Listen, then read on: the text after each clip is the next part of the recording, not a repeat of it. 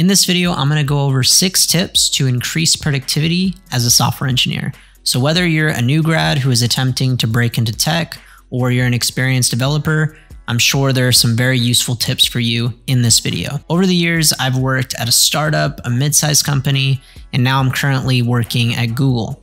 And these are just some of the things that I've gathered over the years. The first tip is to have separate groupings of tabs for different projects that you're working on. So for example, if you have project A and project B, tabs relating to project A will be grouped together and tabs relating to project B will be grouped together separately. If there's a tab that relates to multiple projects, open the same tab in both sections. I know this might kind of seem like a dumb tip, but I'm telling you, it has helped me with my productivity so much because I don't have to sift through a million tabs anymore because I have separate windows for each grouping of tabs. You can think of this like the table of contents in a book.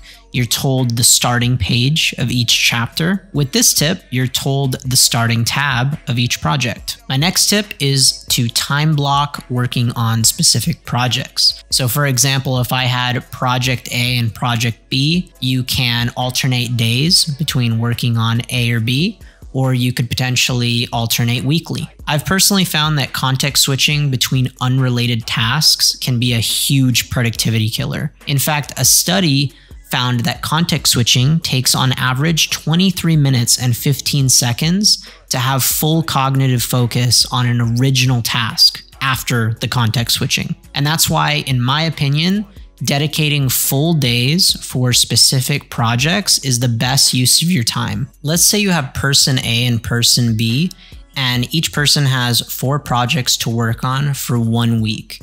And for a nice and easy number, each time they context switch, let's say it costs them 20 minutes. So person A switches between each project every 2 hours. 8 hours divided by 2 hours is 4 times 20 minutes equals 1 hour and 20 minutes wasted per day times 5 days. That's 6 hours and 40 minutes wasted per week. So this is almost a full working day of wasted time due to context switching. Now person B, they are switching daily from project to project. So we do 20 minutes times 5, that's an hour and 40 minutes wasted per week.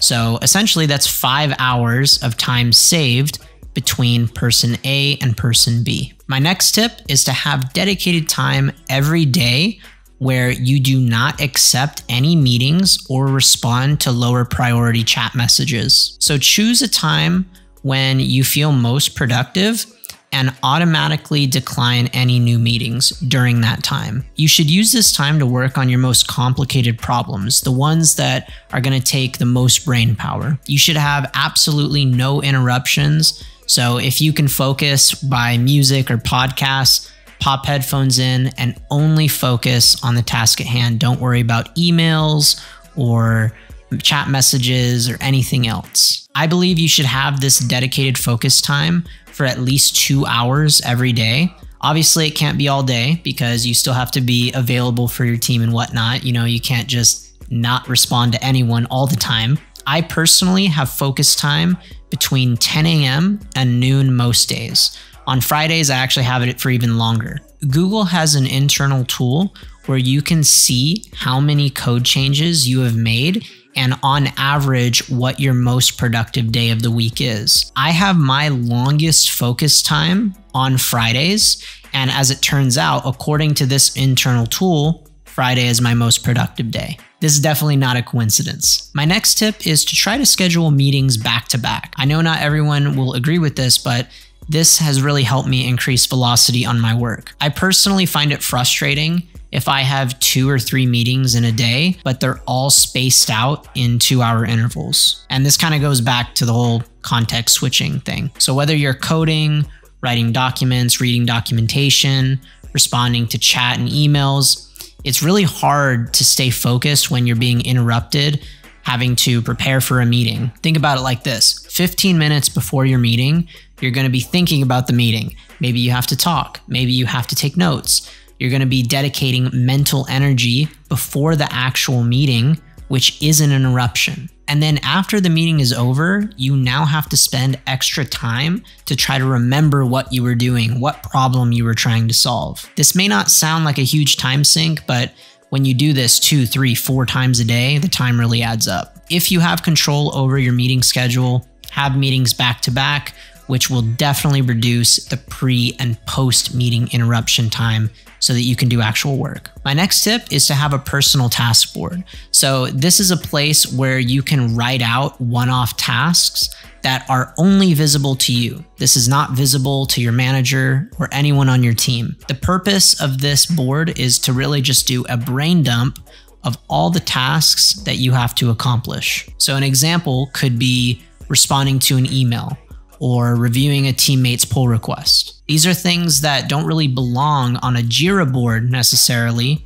This is a list that is just there to help clear your head. At any given time, I usually have between 10 to 15 tasks on my personal board for work, and I will add things even if they're super small tasks that only take 5 minutes. My next tip is to try to get your email inbox to 0 every day. The first thing I do every work morning before doing anything else is I go through every email. And Mondays are usually the worst because they've built up over the weekend. As you're going through each email, you can use your personal task board to create small one-off tasks like responding to one or more, or other tasks that the email reminded you of. From my experience, doing this religiously every day will reduce stress and give you an idea of everything you need to tackle for the day. Productivity is very important, and I hope that you can apply some of these tips to your job. If you got some value out of this video, please like and subscribe. I'm trying to grow my channel a lot more this year. Also, check out my website, AlgosWithMichael.com,